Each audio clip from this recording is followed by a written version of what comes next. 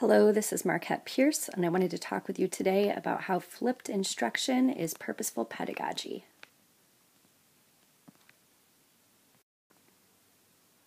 This video is going to explain how flipped instruction is actually a strong support of the Common Core. So first, I'd like to take a minute and discuss the basic tenets of flipped instruction and how those differ from traditional instruction. So on the left-hand side, you can see a Madeline Hunter lesson design, which many teachers are familiar with. In a Madeline Hunter lesson design, we start with an anticipatory set, which is described as you can see. We set the purpose or the objective for learning. Teachers do this often and communicate what students will need to be able to do. Then we often seek input. This is sometimes a formative assessment to try to figure out what students already know and what they will benefit from learning. And then we move into the real work of teaching and learning, which is, of course, modeling, guided practice, checking for understanding, more formative assessments, and independent practice. Now notice that for number 7, it says the teacher releases students to practice on their own based on 3 through 6. So number 7 is really a response to students' work in this area, and only when they are able to work independently are they released to do so. So that's the traditional lesson design. On the right-hand side, you'll see a table from Bergman and Sam's book in which we compare the traditional classroom versus a flipped classroom. So we can see the same components in a Madeline Hunter lesson are maintained in a flipped classroom lesson. However, we push the 3 through 6 input, modeling, guided practice, and checking for understanding outside of class via a video very often, which leaves more time in class, as you can see here, for guided and independent practice and or lab activity. As compared to in the traditional model, students might be lucky to get 20 to 35 minutes of guided and independent practice. In a flipped model, the majority of the class time is spent working independently with an expert to guide them on the content. Flipped instruction is a vast change from the traditional paradigm used in education, and mainly this change has to do with the way time is viewed. So I've listed on this page several ideas to keep in mind about flipped instruction. We'll start right at the top. First of all, time is completely restructured in flipped instruction. This comes from the Bergman and Sam's book.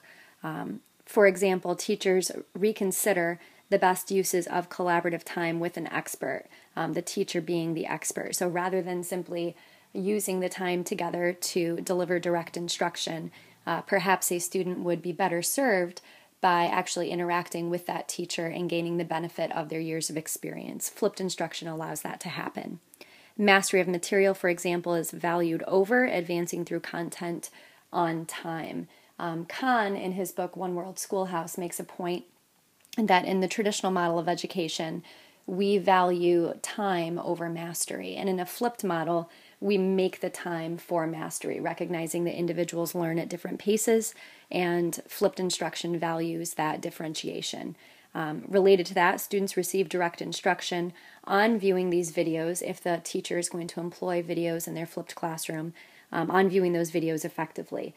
Simply producing a video and expecting a student to know how to engage with that material is no more responsible than passing out a worksheet or assigning reading outside of class without setting the purpose for that reading. So teachers in a flipped classroom still need to give direct instruction, in this case, often on how to actually access the content.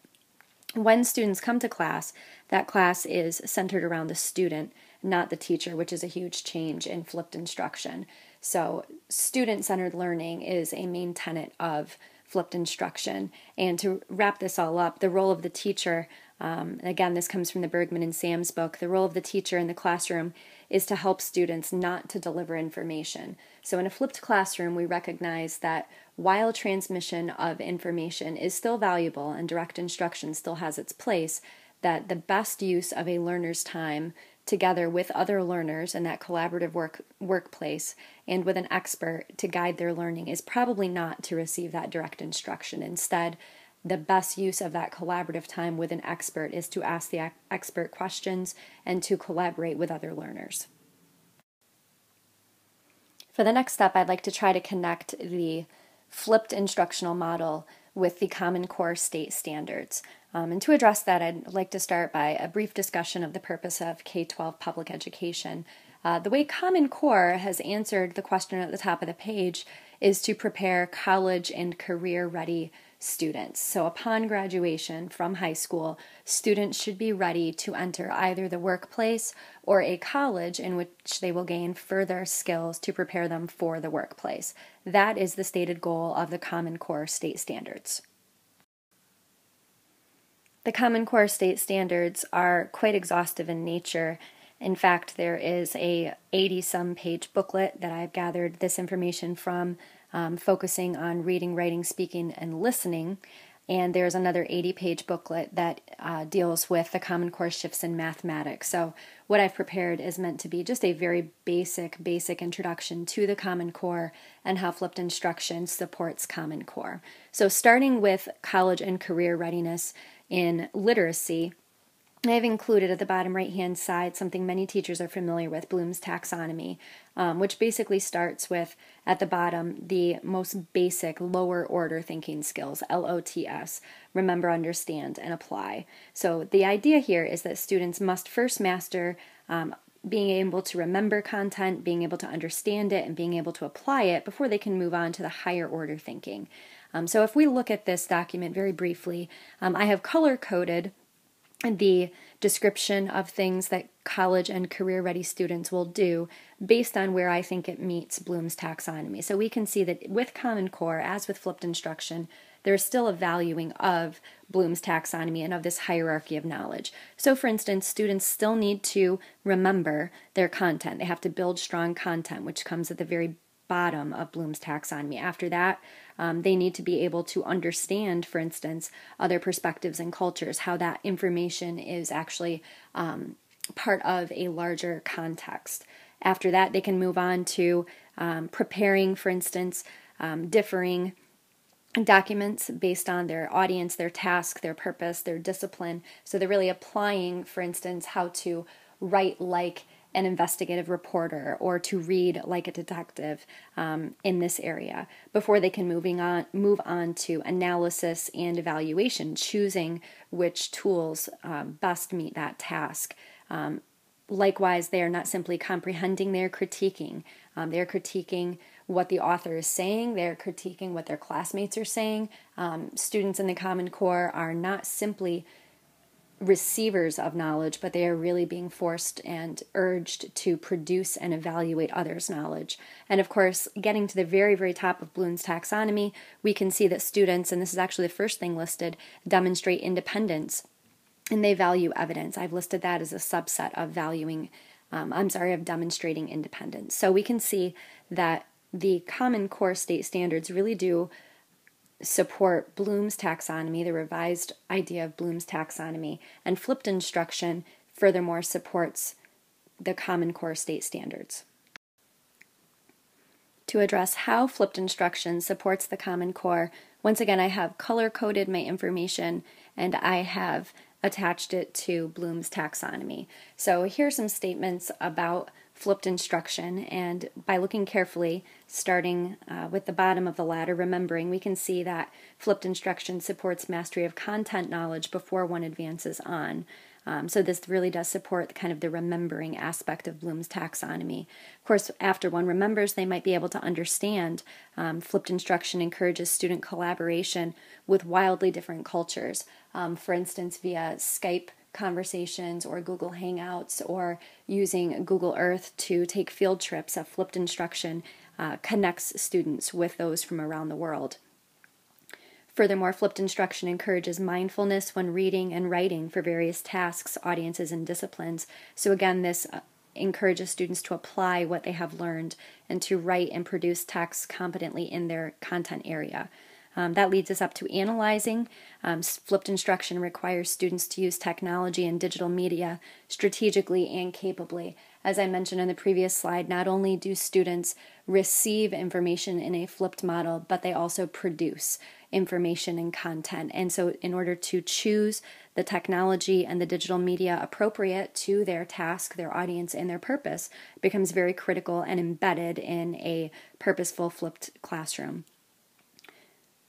Flipped instruction requires students to both comprehend and critique. So again, at the evaluative level, we can see that flipped instruction benefits students. And of course, at the very top, flipped instruction values independent collection and use of evidence so that students may create strong content in their discipline. Using one of those 80-page documents from the Common Core, this time I have aligned the Common Core state standards related to math, or rather what a college and career-ready mathematician does, also against Bloom's taxonomy. Now, what I find most interesting in this scenario is that remember and understand, and again, this is coming from the 6th through 12th grade standards, remember and understand barely even appear on the list of things students are expected to do. That's really the price of admission. We expect students to remember what they've learned in the previous grades and to understand them so that, for instance, they can make sense of problems and persevere in solving them. But notice remember is not even covered on the new standards. There's a lot of application, modeling, for instance, making use of structure, looking for regularity and repeated reasoning. There's a lot of analysis using tools, just like in literacy, and reasoning abstractly and quantitatively. And again, in their creation of mathematic texts, we expect students to attend to precision and include the labels for units and to be precise with their measurements. So just as in literacy, the Common Core really forces students into, again, the higher order thinking skills and analysis and above, and really expects students to walk in the door remembering, understanding, and to a certain extent being able to apply the information that they've learned. When Bergman and Sams first introduced the concept of flipped instruction, many teachers thought that the only way to flip instruction was this top one, to create videos that students would watch outside of class, to clear the air, to clear the time and the space, to complete what used to be homework inside class. And that certainly is a prevalent model of flipped instruction, but it's not the only one. On this slide, I've listed many other models of flipped instruction that can benefit students. At their heart, all of them communicate their learning objectives, encourage flexibility of process to achieve these objectives. So there's a strong emphasis placed on understanding, and whatever students need to do to gain that understanding is valued in a flipped classroom. Another model for flipping might be, for instance, to flip only the content that lends itself to direct instruction. So, for instance, perhaps a teacher, rather than flipping all of their instruction or all of a unit, would carefully consider what aspects of that unit really do benefit, or in which aspects do students benefit from direct instruction, from transmission of knowledge. Oftentimes that's Tier 2 and Tier 3 vocabulary, domain-specific words, and those that transfer across the contents. So perhaps a teacher can create videos or link to content, articles and the like, that help students to gain an understanding of that vocabulary. If there's anything that requires steps to be taken, as an English teacher myself, steps in a creative process or in a writing process are often easily communicated to students via flipped instruction. I can make a video with a worksheet that reminds them that writing is a process and that they need to revise and edit before they publish their work, and refer back to that often. Other models of flipped instruction include student-created content, sometimes as an assessment only, sometimes as the core of the instruction.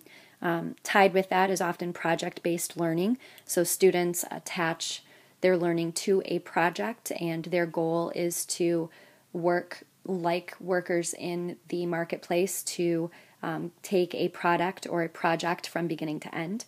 Sometimes in a science class, they use inquiry-based learning or inquiry approaches to learning, so they will simply ask many questions and engage with a scientific method to try to solve that.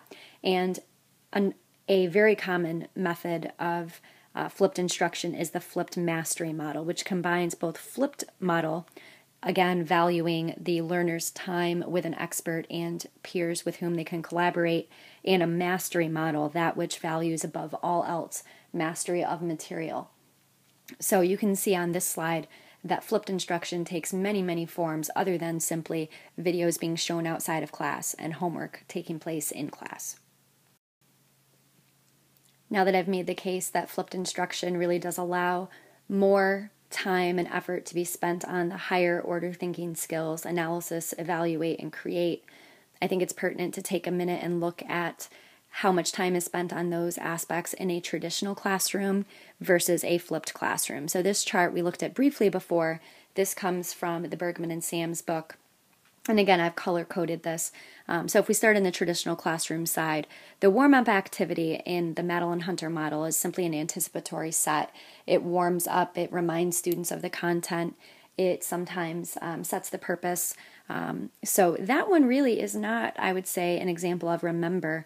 We don't really get into that until the next, starting at minute 6, let's say, going over previous night's homework as an example of remembering. From there, we move into a lecture on new content, which in a 90-minute class, notice takes up almost half of the class. That's where students are asked to simply understand. And then the guided and independent practice or lab activity is where they apply, and sometimes it happens in class. We'll often spend time getting the homework started, but a good portion of this, I would say, happens outside of class. So if we look on the traditional classroom model, we can see 20 minutes or so is spent on remembering, 30 to 45 minutes is spent on understanding, and the remaining 20 to 35 minutes is spent on application. So in a traditional classroom, and the model that Bergman and Sams have mentioned to us that is based on Madeline Hunter's essential elements of effective instruction, we can see there really is no time allowed for analysis, evaluation, or creation. Whereas if we look at a flipped classroom, the warm-up activity is really where we ask students to remember, for instance, the video they have seen last night for homework, or to share an article that they found while conducting research. That goes by very, very quickly because the expectation is that students are taking ownership of their learning. So 5 minutes to remember in a flipped model versus 20 in a traditional. The question and answer time on the video, that's really where students demonstrate their understanding, and you can clarify any points that they did not understand. In a flipped model, and that might take 10 minutes. So again, that is significantly shorter than the 30 to 45 minutes that was being used for understanding in a traditional model. Next comes application, which I would say also comes in while students are asking questions about the video. They're practicing using the terminology that you have used, or clarifying that they understand and can now apply the concepts you've instructed them. This might also fall into this next box, the guided and independent practice and or lab activity. So I've listed that the application time in a flipped classroom might take 10 to 20 minutes. So if we stop right here, we can see that 20, 30, 35 minutes, for instance, in a flipped classroom is spent on these lower order thinking skills, which leaves 55 minutes to move on to these higher order thinking skills, analysis, evaluation, and creation, which can all be embedded into the independent practice, the lab activity, or the creative work. So, in conclusion, the flipped classroom, by clearing the time and the space of the collaborative time in a classroom to be used for analysis, evaluation, and creation, we really are supporting students in the heavy lifting that is the higher order thinking skills. We are expecting students to come in the door with the lower order thinking skills, remember, understand, and apply, already mastered or at least attempted. I encourage you to continue investigating resources related to Common Core state standards and flipped instruction, and I've listed several to get you started. The first two are the documents I mentioned, the PDF files of the literacy changes and the math changes coming from the Common Core. The next is an example, the Wikipedia entry for Bloom's taxonomy. The fourth is a link to Madeline Hunter's work, a PowerPoint explaining the EEI model. And then, of course, I've listed Khan Academy and Saul Khan as a resource, as I have John Bergman and Aaron Sams and their community.